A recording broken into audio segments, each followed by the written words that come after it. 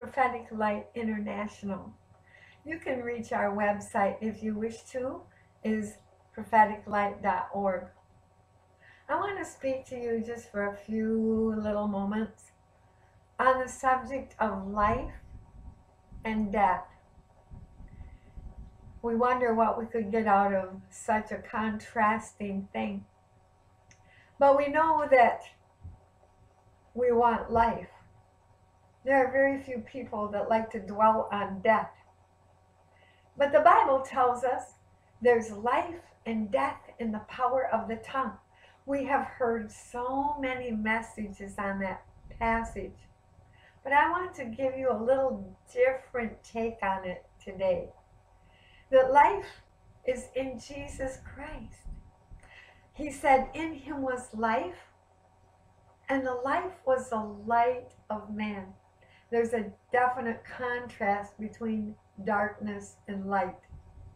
The light cannot be put out by darkness, but darkness can be put out by light. And it's an interesting thing that death is swallowed up in victory, death being the last enemy. But if life and death is in the power of the tongue, then we know that it's something that we speak one way or the other. If thou shalt confess with thy mouth the Lord Jesus. In other words, if you will confess or speak with your own mouth that Jesus Christ is Lord, since in him is life, you are speaking life into your own self. Eternal life.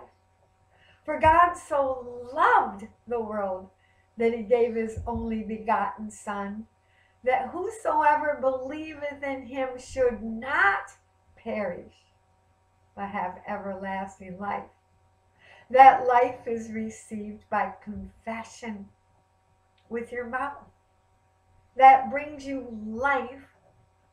And then to reject Jesus Christ with your mouth, that power of the tongue will either bring you eternal life or eternal death and separation from God. It's a very serious thing, but it's a very positive thing to know that death is swallowed up in victory because we confess Jesus as our Savior and our Lord. We receive abundant life in him. We receive eternal life in him. For in Jesus Christ is life. He becomes life in us. And we live and move and have our being in him. It's a wonderful thing to know that just by our confession, there is life in the power of the tongue. Another passage of scripture says that precious in the eyes of the Lord is the death of the saints. Now there's controversy about this passage as well. Some of them interpret that it's costly in the eyes of the Lord is the death of the saints. It costs him something when we leave this life. We're no longer a witness. We're no longer a voice. We're no longer a written epistle known and read by men, even though we are with the Lord. We're not with one another here. So as long as we're in this flesh, as Peter said, he wants to be a reminder. Bring them into remembrance the things that they need to know. As long as we're in this body, we need to witness about the Lord Jesus Christ, who is life that is everlasting and eternal and abundant.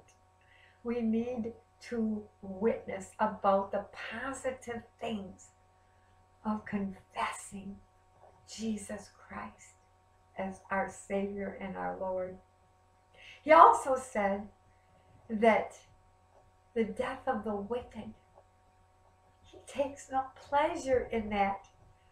Well, this simply means that there is no reward in the death of the wicked for the Lord.